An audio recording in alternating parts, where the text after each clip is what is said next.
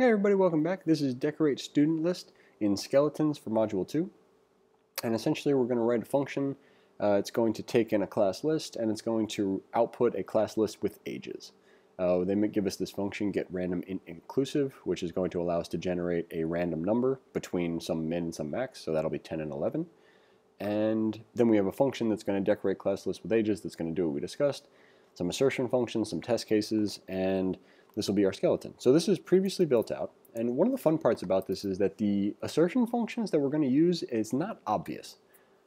Previously we had problems where it's like, okay, this function returns an object, so use assert objects equal, or this function returns that, like a scalar value that's a string, so we need to use assert equal.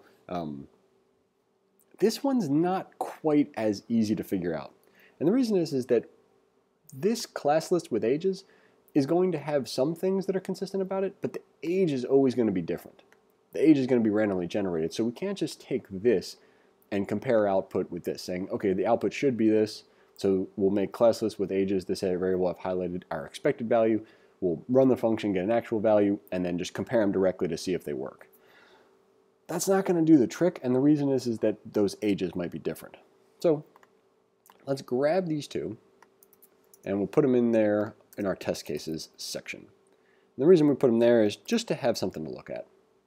So we come up here and we think about the assertion functions to be used. Essentially what we want is we want an assertion function that's going to be able to go along our class list and at the same time check to see if the name matches and that also the age is something that it should be. So we'll think about our function. Our function should be like, some test function, and that'll be, takes in class list and class list with ages. And then what this function is going to do is theoretically it's going to iterate over class list and then check if current name is the same between class list and class list with ages. So that's one check. Then we're also going to want to check if the age value for current class list with ages object is between 10 and 11. So this part sounds like we almost ought to use a assert within range function. So given that we're going to use an given that we are going to check at some point if something is within a range, we have a function that can do that.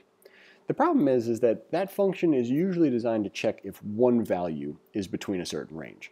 So the question about whether or not we should use it exactly as we've seen it before comes up. And the answer, of course, is no. We don't really want to use it the same way where we just console.log the range and the value that missed.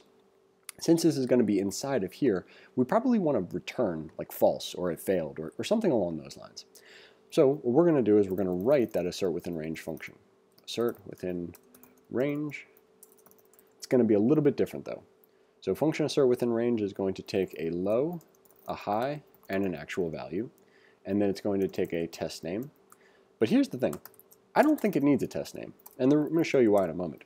We're going to check to see if low is less than or equal to actual, and high is greater than or equal to actual, which would mean that actual is within our range. And if it is, we're going to return true. Else, we're going to return false. Now the reason that we're returning true and false and we don't need a test name is because we're going to use assert within range inside of another function, and the way that I'm picturing using it is that it's just going to tell me true or false. It's going to be like, hey, this is either true or it's false. If it's true, do something. If it's false, do something else. Because we know how to do that. So iterate over the class list. So let's wrap this around a function. We'll say test decorate student list. Decorate student list is going to take in an input and an output. And for now, that's the only parameters that I can think of. It doesn't mean that we can't put another parameter in later. We could definitely add one, maybe something like test name. But for now, let's just leave it as input and output. The input is going to be our class list, and the output is going to be our class list with ages. We could call them class list and class class list with ages. But once you start doing that, as we saw on the sum and average function, you can run into problems where you accidentally named something in an inappropriate manner. So iterate over the class list. That's relatively simple. We'll say for variable j is equal to, wait, have we written any for loops here yet? We have not. We're going to use I. I is equal to 0. I is less than, let's iterate over the input. And the input, again, is class list. So I++. I'm going to wrap all of this around here because we want to do this for each time. So we're going to check if the current name is the same between the class list and the class list with ages. Same as the input and the output.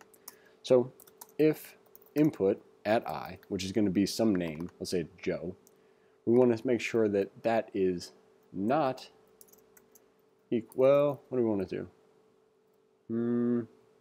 If it ever fails, we probably want to end the function and log something to the console, which would probably include a test name. But to be honest, we're decorating the class list. That's what we're testing. So test name's probably not even going to come up. If input at I is not equal to output at I dot name, and that's important because the output at I is going to be something like this entire object here. So we'll check to make sure that the output dot name is the same as the input at whatever current iteration we're at. If it's ever not, we're going to do, well, what should we do here? And what you want to consider is a possibility at any point when you're programming is to say, end the function, maybe log a failure message. And that's fine for now. We can come back and fill that in afterwards when we figure out exactly what it is that we want to do there. The next thing we're going to check is if the age value for the current class list ages object, so that's going to be output at I, is a class list with ages object. We want to make sure that that is between our range. So we'll say if assert within range, the function we just wrote up there, and the values we're given to that are a low is 10, high is 11, and the actual is going to be the class list with ages object, which again is the output at I. So we'll say output at I, and instead of name like we did here, it's going to be .age. And output is something I always write, but it's not a word. Output is the one we want. So if assert within range returns true, we're in good shape. If it returns false, we know we need to end the function. So assert within range is equal to false.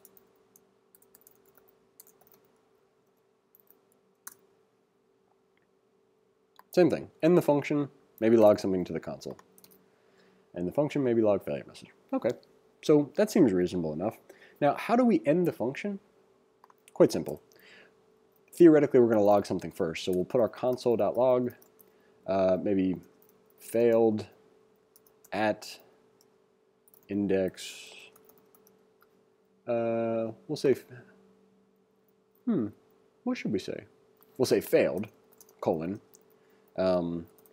incorrect, a new version of Replit is available. Can I click to not reload? Okay. Well, we'll probably just leave that in the corner because I'm not reloading.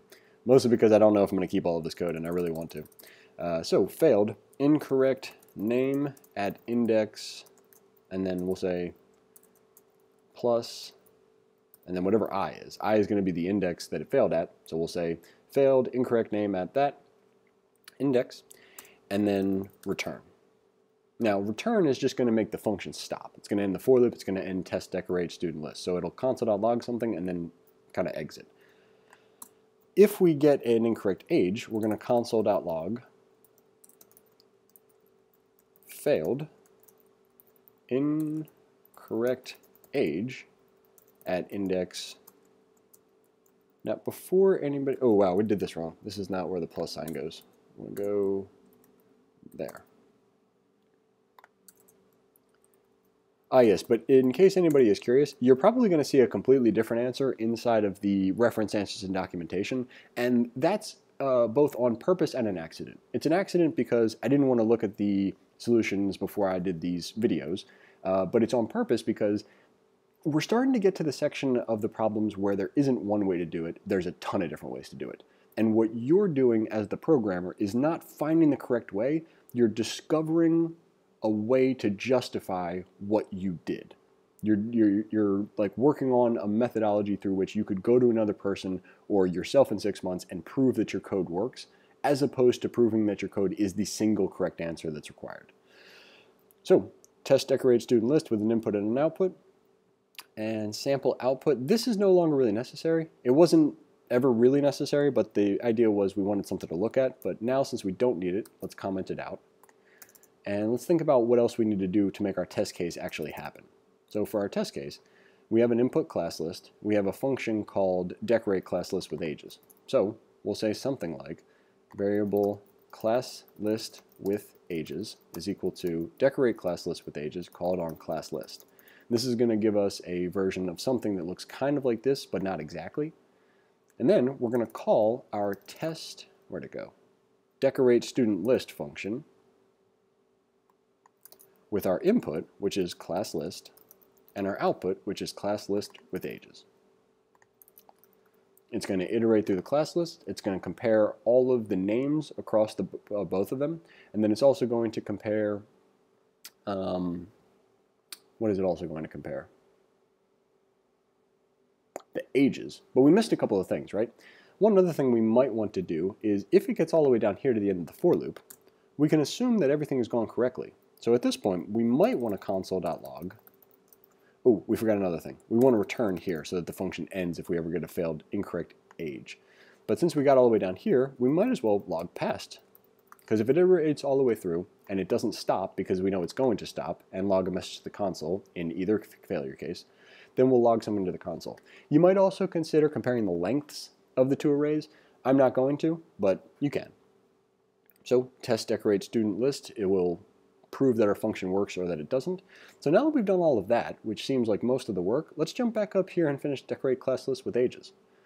So if we have an input class list, it needs to create an object for each string in the input array with an age of 10 or 11, returns an array of these objects. So that's going to look like this. Create result array, return result array,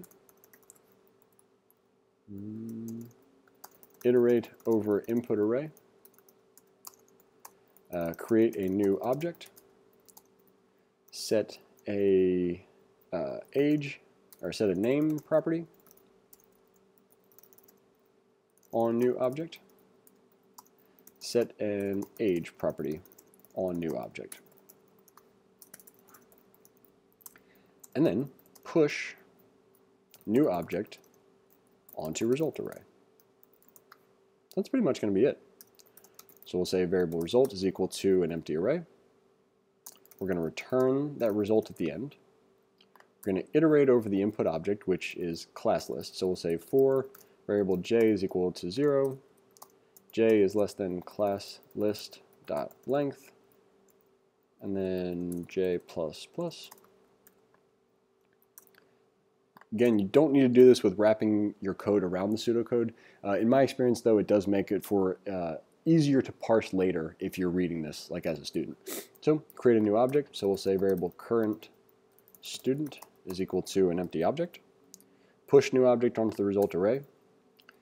Result.push current student.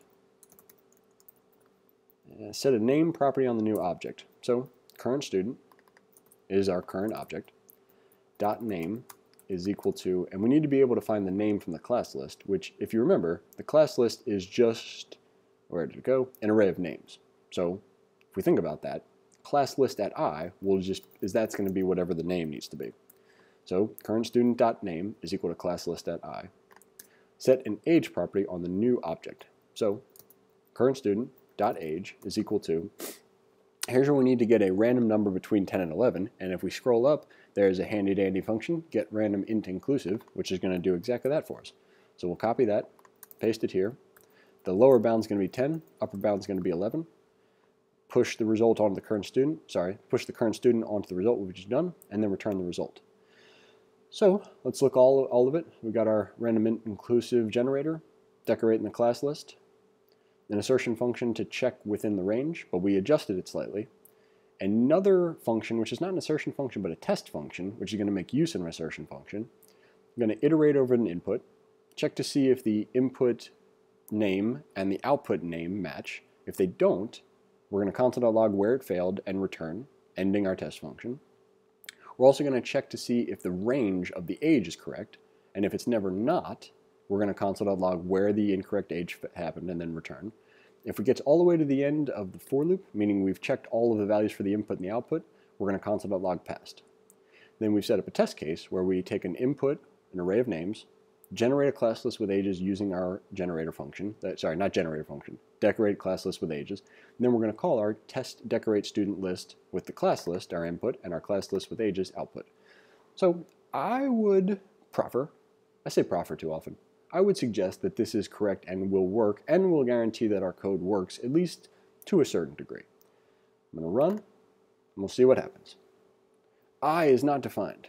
Oh, you rascal. So I is equal to plus I, decorate class list with ages 1937, decorate class list with ages. Oh, it sure isn't. So here we said class list at I. That is not the variable we're using to iterate over here. We want to use J instead. So now that we've adjusted that, there doesn't seem to be any other references to I here. So we'll clear the console and run. You don't actually have to clear it. If you just hit run, it'll clear it anyway. Okay, cool. So we got passed. So for my purposes, that's enough for us. Go ahead and copy all of this, move back to decorate class list with ages, highlight everything, paste in our function. And of course, as you recall, this is the superfluous part of this, but we do want to run the test so we get that nice little check mark.